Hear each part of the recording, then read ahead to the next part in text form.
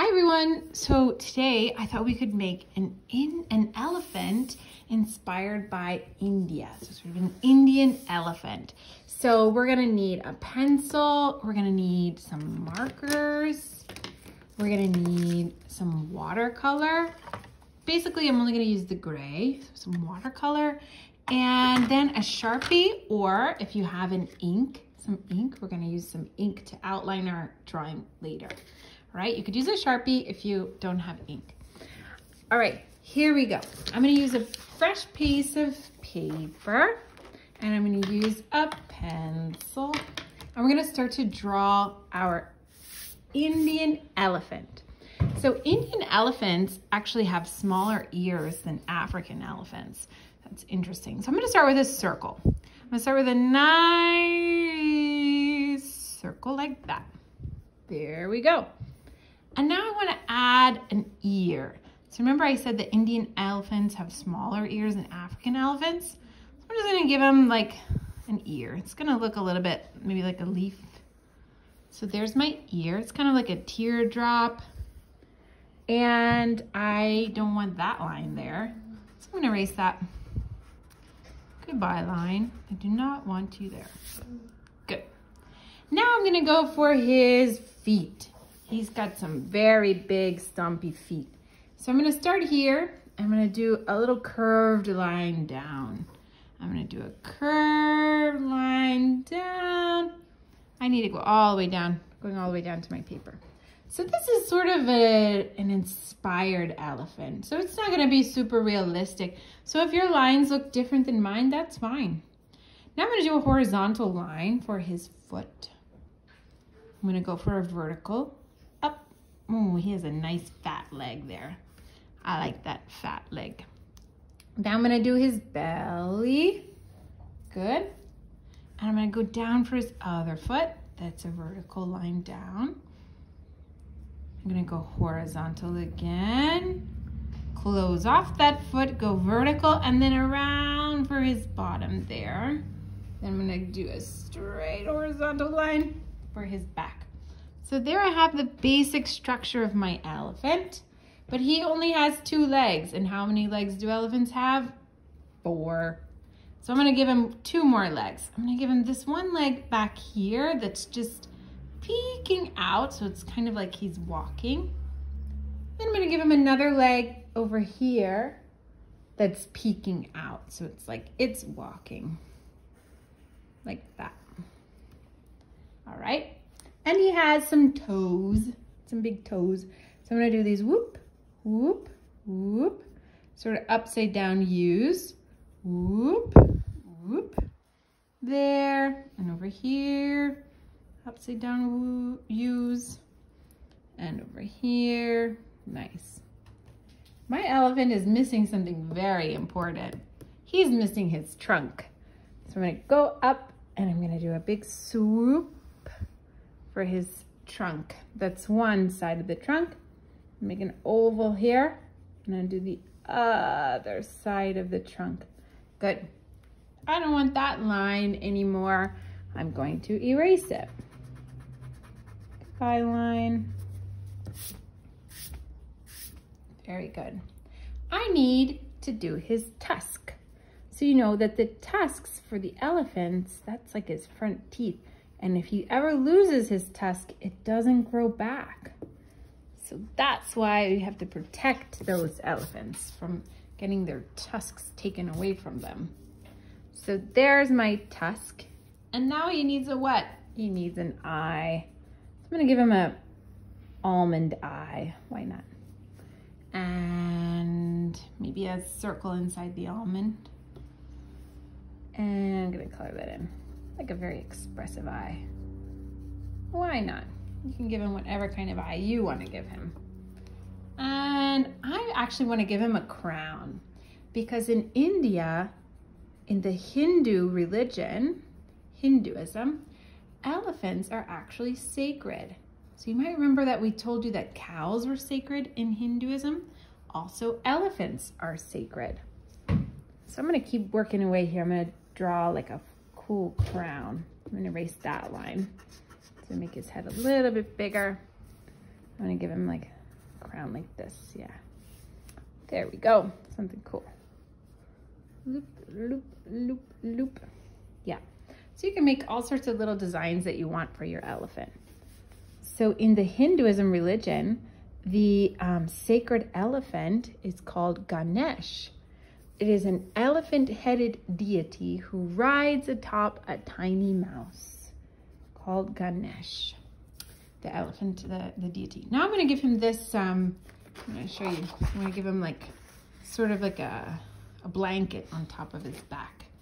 Kind of like a clothing. So I'm going to do this rectangle shape on his back. And I'm going to do some scallops around it. So it's this U, upside down U, this hopping shape here, curved line that's hopping around like this. Good. Such a lovely elephant, very expressive. Thank you. And I'm going to give him more definition here inside of his blanket. Cool. And give him some swirlies. So if you want, you could press pause on the video and you can really go to town. You can add lots of decorations, however you want. You might want to press pause and just work away. So I have my basic elephant drawn, and now I'm going to add some colors. I'm going to start by using some markers, and I'm going to color in this part. All right, all the parts that I want to be sort of fancy, I'm going to color those parts with color. I colored over that swirl that I had made, but later I'm going to go with my ink or my Sharpie, and I'm going to color that design in with an outline. So I'm going to give my elephant a very fancy blanket on his back. So you can press pause if you need to press pause, and you can add more colors. Oh, I thought I was using green, but this marker was gray. Somebody booby-trapped me. All right, cool. So I'm adding lots of scallops, lots of color, getting my beautiful elephant full of color here. I'm not going to color his body yet. I'm going to do that with watercolor. Right now, I'm just adding decoration. You can go as detailed as you'd like. Great. So we know that elephants are an endangered species, and we know that they're being protected all over the world. So elephants live in India also, and they live in other countries, but also in India. And one fact I thought was interesting, that wild elephants, they actually sleep standing up most of the time. And when they're in captivity, they sleep laying down more, but when they're in the wild, they have a tendency to sleep standing up. I'm gonna give this crown like a nice yellow color. Cool. All right, great. You can work more by adding more color, but I'm gonna go ahead and start painting my elephant gray. So I'm gonna use a watercolor,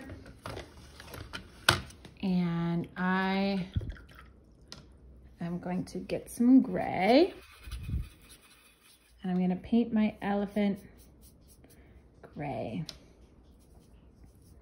You know, I was thinking of adding a little bit of blue to my elephant too, because in India, in Hinduism, blue is a very special color to them. So I thought I might want to add some blue. Now look what's happening to my marker, because I used a washable marker. So I'm using watercolor and the marker's kind of bleeding through. I like that. I think it looks really cool. So that's gonna come out like this. Good. I'm gonna add some gray. All right, got my back leg here is darker than my front leg. That's good. It makes it look like it's like further away. Nice. And then after this, I'll let the watercolor dry a little bit, and then I can outline my elephant with my India ink. So I'm using the gray here. I'm gonna color over all of the elephant's face and his tusk. So baby elephants are actually about 3 feet tall, which depending on how old you are, 3 feet tall is like basically, maybe a 5-year-old is around 3 feet tall. So that's how big a baby elephant is. That's pretty big animal, huh? All right, cool. Now, you might have seen pictures, or maybe if you saw like the movie Aladdin, you saw people riding an elephant, and that has definitely happened in India. But it's really not recommended to ride an elephant, because we want elephants to be, we want them to be wild, free, like that. Okay, great. I painted in my elephant. I'm gonna add a little color to that beautiful marker job I did. See, why not? Now it looks like a nice watercolor. Looks cool. All right, good. Add some color to it. Feel free to press pause if you want to get some more color on your elephant. Do your best work. Add a little bit more gray here. Good, great. Now I'm going to use my Sharpie or ink, whatever you have, and I'm going to outline my elephant. So I have this ink that's actually called India ink, and I'm going to outline my elephant. Now let's see, if my drawing is a little bit wet, if I put the ink there, it's going to smudge, it's going to run around. So I'm going to see how wet it is.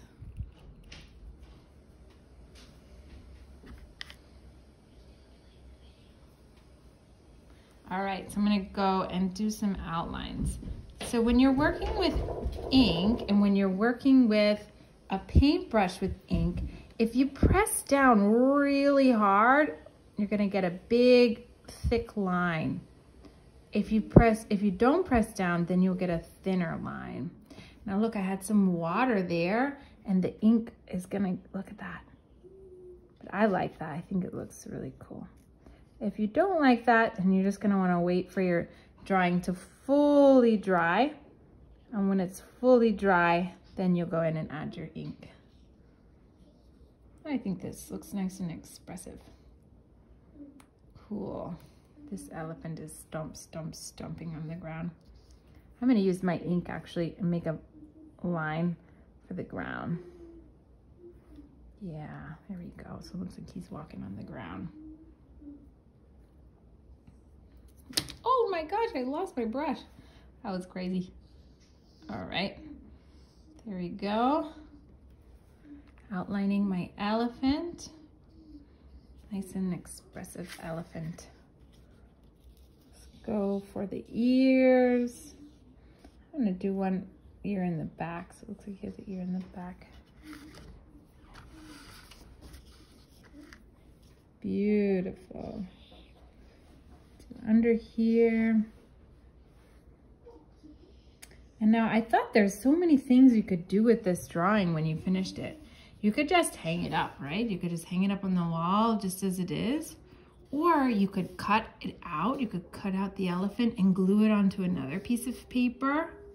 Or you could cut it out and glue it on a piece of cardboard, and you could add like maybe some paper clips to the back so he could stand up like an elephant puppet. You could turn it into a mobile. Remember, Alexander Calder was the one who invented the mobile. So you could turn it into something that hangs. Turn it into a mobile. You could really do whatever you want with this lovely drawing. I'm gonna give him some eyelashes. That's why not. Right. Maybe dots around his eyes. Cool. So feel free to be as expressive as you like now. Go ahead and add some more details to the blanket. Outlining here. Okie dokie. I'm gonna go in and do my swirls. Remember I had drawn those swirls? Can't see them anymore. I'm gonna draw those again.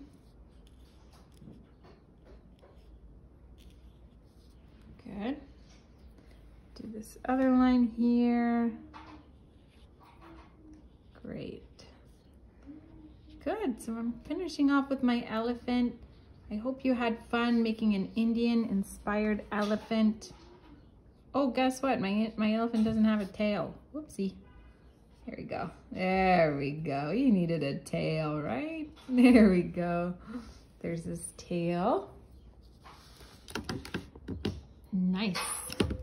All right, there you go. That's a simple Indian-inspired elephant. So I hope you have fun with this quick little drawing exercise. And I want to see pictures of your Indian elephant.